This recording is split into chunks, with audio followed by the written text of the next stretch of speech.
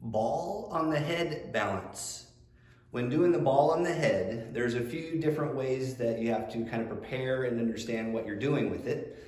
The two main spots are the flat spot on the forehead, and this is more of kind of a spot balance where I'm just keeping it in that spot on my forehead. It's also kind of easier to think too on the temple. The temple, there's that concavity where it kind of cradles whatever ball that you have. The other type of balance, which is much more important for soccer or international football players or for jugglers, is the actual balance. So what I do is I put it right on the tip of my head right here. And when it comes to doing any sorts of balances, it's really important that I can still see the object. So as I'm doing the balance, I have to be able to see the object. In this case, the edge of the ball.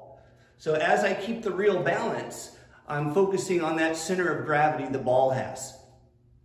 That's also really important when bouncing the ball on the head, is I wouldn't want to use the flat surface. To me, that makes it easier to kind of bounce out of control. I'm using that tip again, and I'm keeping it like a vertical balance straight up, like a normal staff balance might be on my head. So as I bounce the ball, I'm keeping it right in that center spot. And notice my eyes are also, I'm still watching it, where I can kind of see part of that object and keep it balanced that whole time.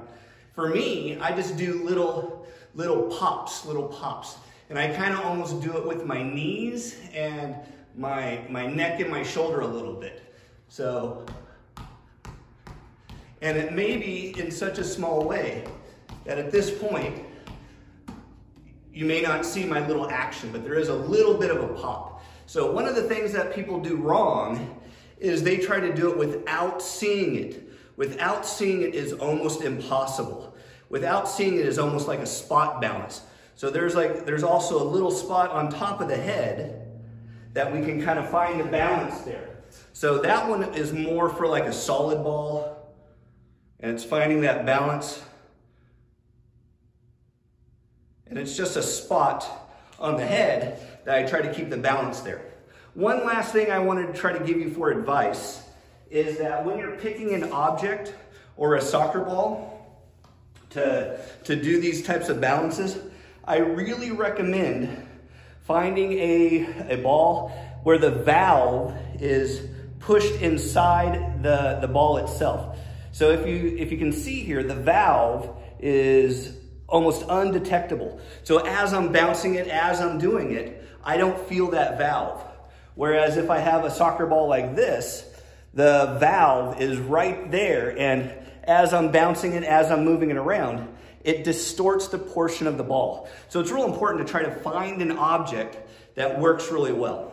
One other piece of advice as I'm thinking of it is I do not have these balls fully inflated. I keep them a little bit deflated so that it makes it a little bit more of a give, and it gives me a little bit more control. When it's really solid and really inflated like it should have been for an actual game, it makes it really impactful. It really kind of hurts the head over time, and it's really strong in that. So there's a balance. You don't want it too squishy, but you want it solid enough that it can keep its form. So when you're doing some of the balances, where it's the temple or the forehead, it has to have that solid form. Too much give, it's just gonna be too pliable. So I hope some of these advices help for being able to do a head balance in the different spots or a head bounce. And like I said, that's kind of my favorite spot. For those of you that are like soccer players, then it's real kind of easy to do the shoulder hits, which are,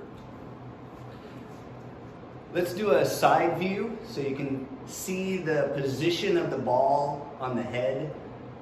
For the forehead balance, nice and flat, finding that spot on the forehead where it just kind of has a pocket and it keeps it there.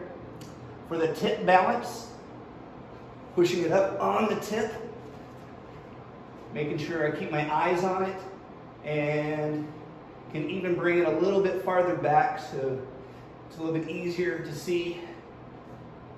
And if I wanted to combine and do another trick with that, Both of these work really well. And then the temple.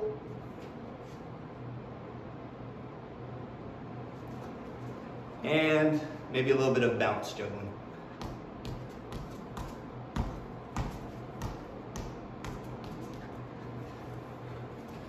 So when I stop it too, one of the tricks for stopping the ball like I just did is I kind of just stop my body from moving and I let the ball finish bouncing. So I don't really cradle it too much. It's more of just keeping that ball from bouncing anymore. So I just kind of let it bop, bop, or it's like bop, bop, bop, bop, bop.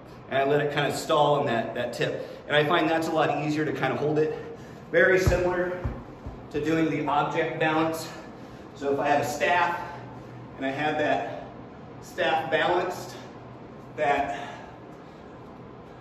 when I do the ball, very similar, I'm just kind of keeping it right there and I'm letting it finish the bounce to keep it going that way. Bit of insight as a bonus, to do any sort of balance with a staff, I'm looking at the top of the object. The top of the object is where I can correct the balance the quickest, and it's where the body naturally understands the balance the most.